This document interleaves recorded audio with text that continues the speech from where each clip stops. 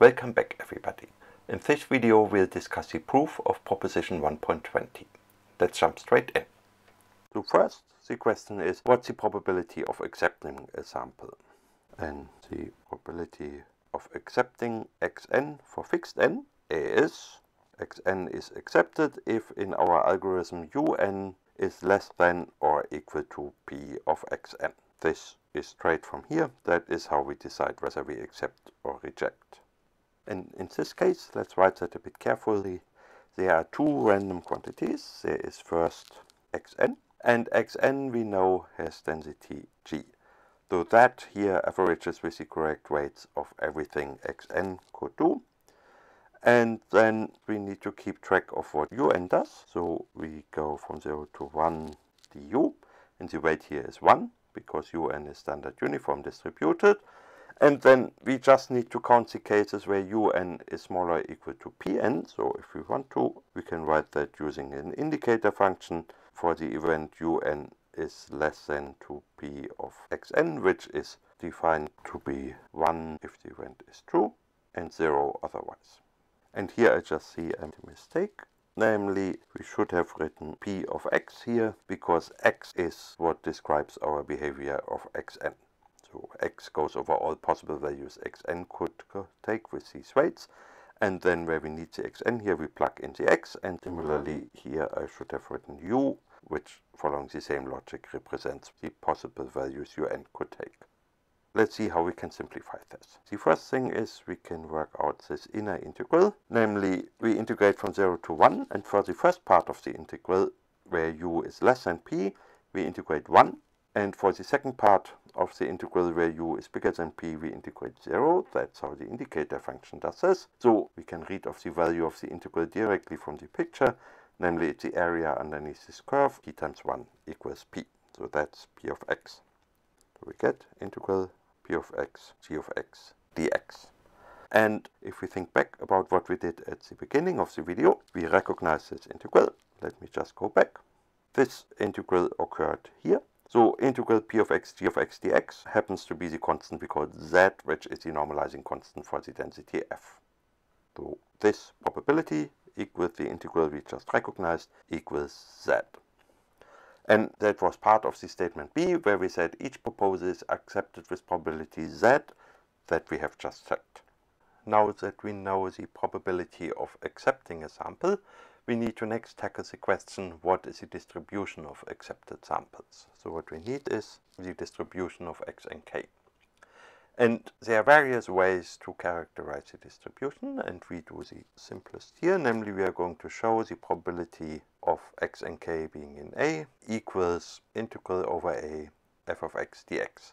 So that's our aim, and once we have shown that by the definition of a density, that shows that f is the density of x and k. Namely, the density is the function you need to integrate over the set to get the probability of the random variable hitting the set, and that's what we have here. So what we need to do is we need to fill in the steps to get from the probability of x and k being in A to that integral. So let's see how we can do that. We will perform that proof in several steps, and the main complication we need to deal with is that here we have two sources of randomness mixed into one expression, namely xn is random for every n, but then also out of the sequence of random x we pick a random element, because nk again is random, because this depends on the random accept and reject decisions.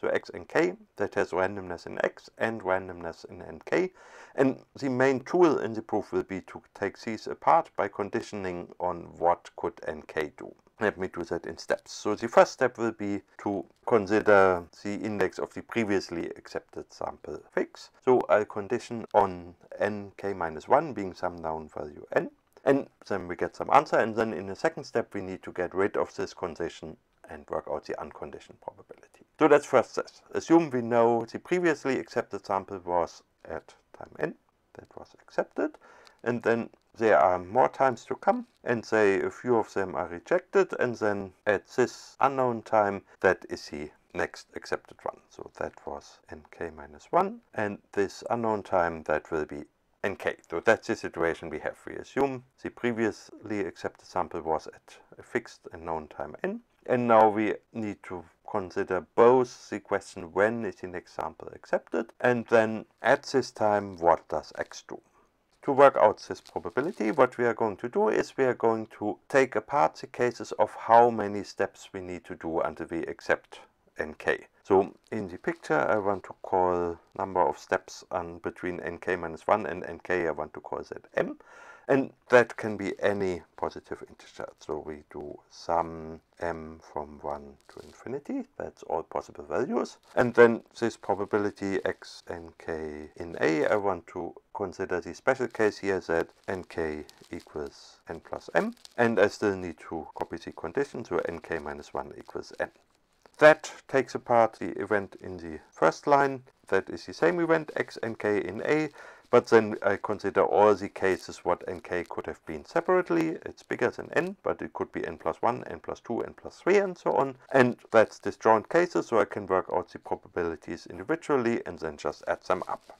Now I can, in the first x, change the index to n plus m. I've just changed this because we know here, if we are in this case nk equals n plus m, so it doesn't matter whether I write nk or n plus m, but that solves the problem of the two types of randomness in one expression. Now we have just x with the fixed index, which is the known n plus one of the m's, and that's much easier to deal with. We know how to do that, because x has density g.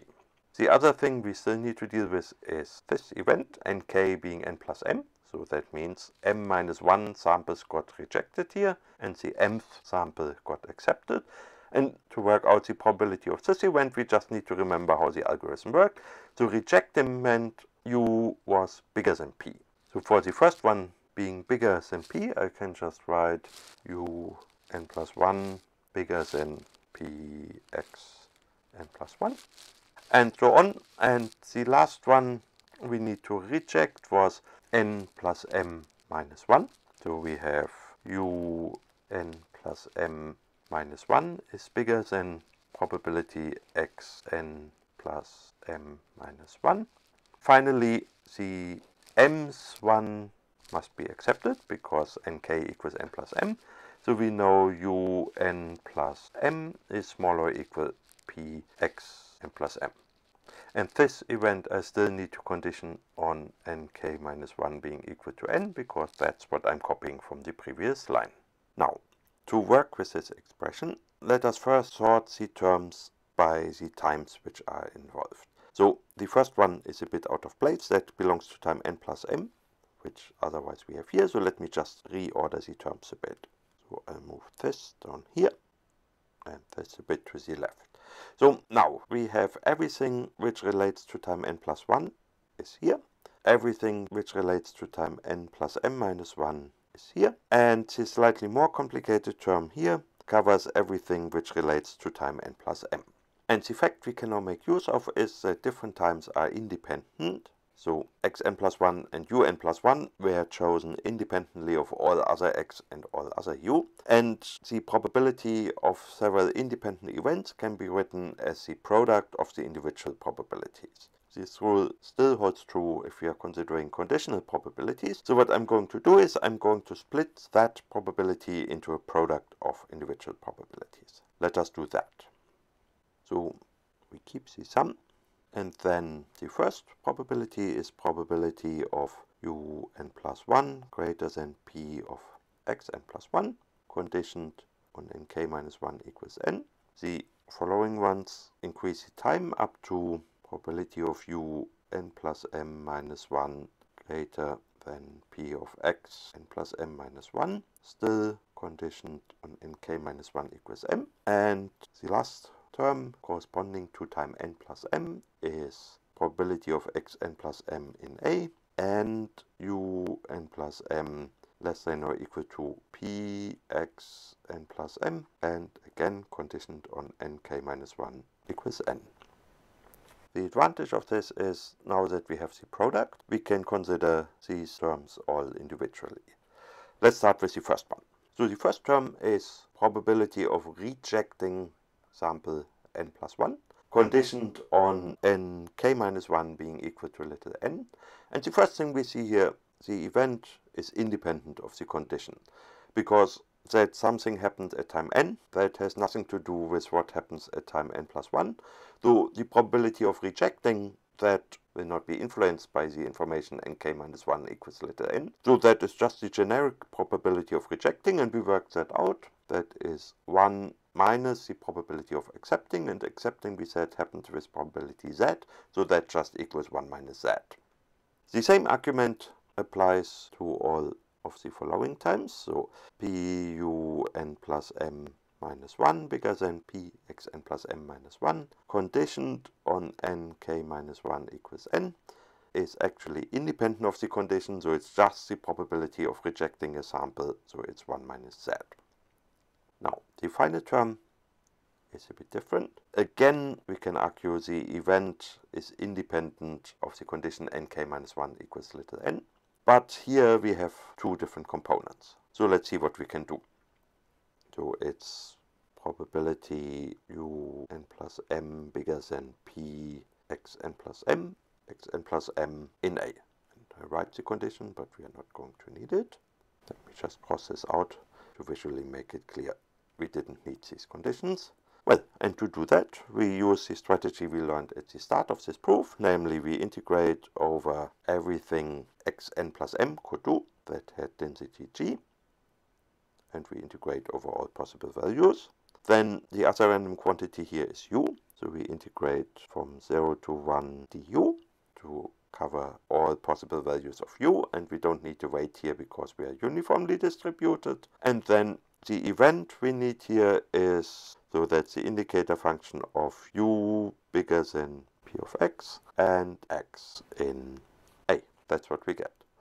Now, how can we work this out? So the first observation is these indicator functions we can multiply. That doesn't change the value. So we do integral 0 to 1, indicator function u bigger p of x times indicator function of x in A, du, d of x, dx. And the reason I can multiply these is the first indicator function with the two events, that is 1 if both of these events are true. This comma here stands for an AND. And these individual indicator functions, each of these is 1 if the corresponding event is true, and for the product to be 1, both factors need to be 1. So the product is 1 if both events hold. So there is no change to that. That is numerically the same value. And what we can do is we can move this term, which is independent to u, outside the u integral. So let's do that. I move that outside the u integral. So that is now in place. And this integral we can evaluate the same way we did it last time, namely the function we are integrating equals 1 if u is bigger than p and 0 otherwise. So the integral is the area under the curve, so equals this time 1 minus p, since it's 1 minus p times 1. So I just noticed I made a mistake here. That sign should have been smaller or equal, since here we had a smaller or equal because at time n plus m we accept instead of reject the sample. So consequently this indicator function has a u smaller or equal p of x, and that carries throughout the calculation. So the plot looks like this, and the correct result is actually p. So with this mistake fixed, what we get is that this expression equals integral p of x, indicator function x in A, g of x dx. And there is one final step we can do, which is more notational, namely this indicator function here. Inside the set A we multiply with 1, we just have p times g, but outside the set A we have the indicator function equal to 0, so p times indicator function times g equals 0, so we're integrating 0. And integrating 0 does not contribute, so what we can do is we can just restrict the integral to the set A instead of the whole real line and integrate p of x, g of x, dx. Now, that gives us the final term here. And now the last remaining step is just to put that all together. So let me make a copy of that. The sum stays, sum m equals 1 to infinity. Then the first probabilities, we argued that each of them equals 1 minus z. So we have 1 minus z times 1 minus z. And the last term we argued equals the integral of p of x, g of x over the set A. So I write integral over the set A, p of x, g of x, dx. And these terms, now we need to be careful with the dots. There is 1 for each time from n plus 1 up to n plus m minus 1, so there are m minus 1 terms. This we can write as a power. Let's do that. So we get sum m from 1 to infinity 1 minus z to the m minus 1 times integral over a p of x, g of x dx. And now there is another thing we notice, namely technically that integral is inside the sum, but since it doesn't depend on m, we can treat it as a constant factor and we can take it outside the sum. And now there comes one final step, namely we need to evaluate this infinite sum, but thankfully that is a geometric series we know from analysis. So what I do is I'll first shift the index by 1. So we have m ranging from 1 to infinity, but then the exponent is m minus 1. So what we can do is instead we can have the index start at 0, and instead we take the exponent m. That will give the same result. And then we remember from analysis, geometric series is 1 over 1 minus the number, and here the number is 1 minus z, so we get 1 over 1 minus z, which equals 1 over z. And this gives the result. Let me just write it. That is integral a 1 over z p of x g of x dx. And if we check 1 over z p of x g of x equals f, so we get integral a f of x dx. And that is what we want to obtain for the unconditioned probability, so that is certainly a step in the correct direction. How do we get rid of this condition? It turns out that is rather easy. Namely, we don't need to do anything, we just see whatever nk minus 1 equals, in any case the result is this, which does not depend on n. And since the answer doesn't depend on n, that will be also equal to the unconditioned probability. So we can conclude probability of x n k in A without the condition also equals integral over A f of x dx, and from that we can conclude x n k has density f. Great, and that is really the core of the proof. There are a few loose ends to wrap up, but I will leave these for you to read in the book. So that's what you should now do. You should first maybe rewatch the video. I appreciate that is one of the most complicated proofs in the book. But once you have understood my explanations in the videos, go to the book, page 16 and 17 and 18, and read the proof of proposition 1.20 there to get all the missing details.